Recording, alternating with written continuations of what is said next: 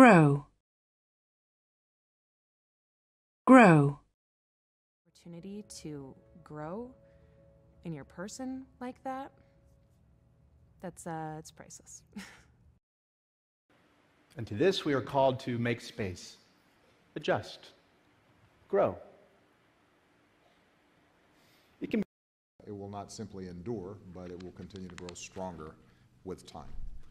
The vibrant economic partnership between our countries will continue. Things, patiently waiting for our senses to grow sharper. In other words, in our search for the miraculous, we find that it's often right. You're just going to plant and grow problems everywhere you go. So you've got to try and figure out how to turn those problems into solutions. It means that we'll grow even more dependent on foreign oil. And at a time of economic hardship, it means foregoing jobs we desperately need. If you want to learn how to grow $1 million company, you have to find somebody who has a $10 million company. Don't be afraid to go to the top in person. You grow up in a society, you pick up the language of that society, you pick up the morality of that society.